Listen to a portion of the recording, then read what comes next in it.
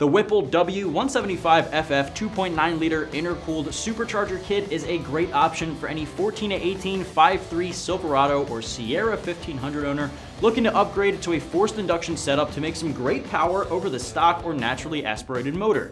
Supercharging your truck will put some serious low-end torque at your disposal, which does wonders for guys using their truck to its fullest potential.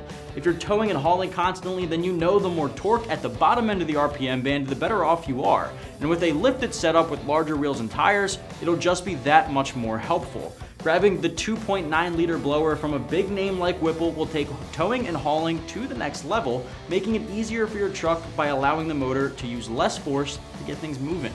For those of you who aren't necessarily doing all the towing and hauling but might be interested in that serious power gain and muscle that the blower adds to the 5.3, this is a great choice. You can generally expect power gains of up to 150 rear wheel horsepower with this twin screw system, which is ready to go right out of the box at about 7 to 8 pounds of boost. The TVS or Twin Vortices Series Supercharger is really a staple in the blower community. That root style option that Whipple's got here offers a sizable gain in horsepower and torque. Now unfortunately we don't have a dyno graph for you today, but like I said, the general claim is on 7 to 8 PSI you pick up somewhere up to 150 horsepower, which is currently the most pound per power option on the market.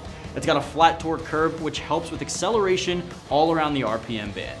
Now there are a few other options on the market for blowers for your 5.3 Silverado or Sierra. Some of those others will include the SLP TVS 1900 Supercharger, the Eaton 1900 1.9L, and the 2300 2.3L Superchargers. The Whipple here has 52% more displacement than the Eaton 1.9 and 26% more than the 2.3. Its 112mm round inlet has a better airflow obviously than smaller 90mm and 92mm found in Whipple's competitors. Now the star of the kit is obviously the twin screw root blower, but below it you'll find the absolutely massive air-to-water intercooler, one that has a reservoir holding up to 2.5 gallons that allows for lower air charge temps for more boost and time to be run on pump gas. It's got a center discharge port for better cylinder-to-cylinder distribution than other twin screws with forward-facing discharge. The Big Mouth Whipple Crusher air intake has a hard plastic construction for increased velocity and lower inlet temps versus a steel or aluminum alternative. All of this is made to be a direct bolt-on 6-belt system with adjustable idler and 3-minute pulley changes if you want to make more power with a smaller one.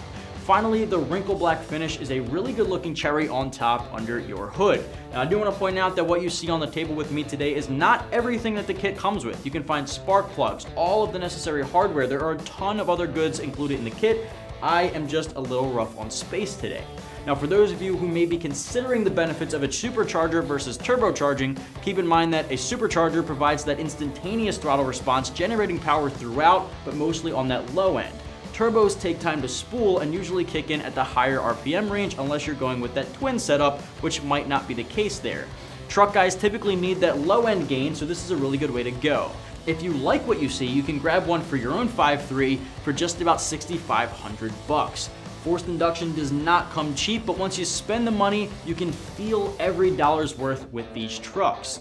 Now, as far as the installation goes, you're looking at the full 3 out of 3 wrenches on our difficulty meter, but I think that goes without saying. Now, any forced induction setup is very labor intensive and requires very good mechanical knowledge and expertise. I will say this is not the hardest install when it comes to forced induction, but it's not a job left to a novice. Expect a full day to a weekend tackling it depending on your experience. You want to have the entire toolbox on deck when you get started, and there's no shame handing it over to a professional if you're not comfortable tackling it yourself.